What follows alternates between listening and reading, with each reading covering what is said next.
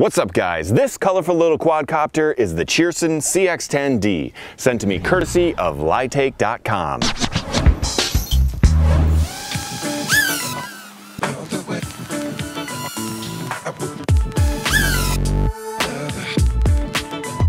The Cheerson CX10D is the latest Nano from Cheerson, and like its predecessors in the CX10 line, it brings with it a first for a Nano quadcopter: altitude hold. This tiny little guy has a built-in barometer which allows it to hold its altitude. So once you get this to the height you want it, you're basically going to forget about the throttle and worry more about the pitch and roll stick, and that makes flying a Nano a little bit easier. The transmitter control sticks both have a spring back system, so they're always going to go back to the center when you let go of them. I find the altitude hold in this little quadcopter works very well on calm days, but when you get wind involved, it really affects the barometer in this little quadcopter, and sometimes when the wind is strong enough, it can even drop the quad out of the sky. That being said, this little Nano wasn't really meant to be flown in adverse conditions, so I can't really fault Cheerson there. In addition to the altitude hold, this one also has a 1-key takeoff and 1-key landing. The 1-key takeoff works very well. You hit the button and it's gonna fly up to a certain height and basically stay there until you give it more throttle. With the 1-key landing, I find you have to be fairly close to the ground for it to work well. If you try to hit the button from a decent height, it's not gonna work.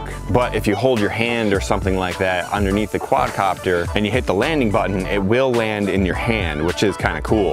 There are 3 rates on this one: a low, a medium, and a high. And the low and medium have basically the same yaw rate, and the high rate, the yaw gets pretty extreme and it gets a lot more twitchy on the high rate. Still flyable, but you definitely have to be a little bit more deliberate in your controls. The low and medium rates are definitely good for beginners and people just starting out. The yaw rate on the high rate is extremely fast and it'll spin like a top if you give it full yaw input. It might be a little bit too fast to my liking, but it does make the CX10D very agile and you can get a decent funnel going with it. The LEDs make it good for night flying. The design is basically the same as the original CX10, although with a very colorful paint job. And I am a very big fan of this paint job. Definitely something different, and I think more manufacturers should take note of doing something like this. The advertised range of this one is 25 meters or about 80 feet. And I did have some dropouts with this one, but I was flying in an area that would have a lot of interference. Maybe not necessarily the quadcopter's fault, but this one has dropped out of the sky on me a few times, so just be aware of that. This one does flip in every direction, and the flips on this one are very fun. Tight flips, and it's definitely a lot of fun to watch this one flip through the air. Flying time on this one is about a 5 to 6 minute flight, which is excellent considering the technology this one has in it, with the built-in barometer and the altitude hold. And charging time for this one is only 20 minutes. So good flight time, and even better on the short charging time. This one does come with 4 spare props and a USB charging cable. Let's talk about the transmitter.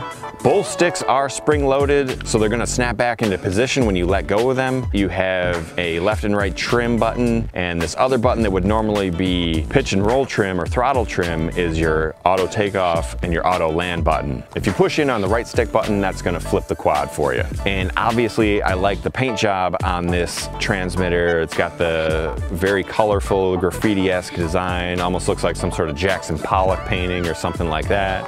Definitely very cool. That's all I'm gonna have with the Cheerson CX10D, tiny little Nano with altitude hold built in. This one was again sent to me courtesy of Litake.com, so I wanna say thank you to Litake for sending me this for review. Hope you guys enjoyed this video. If you did, give me a thumbs up. If I missed anything or if you have any questions at all, hit me up in the comments below.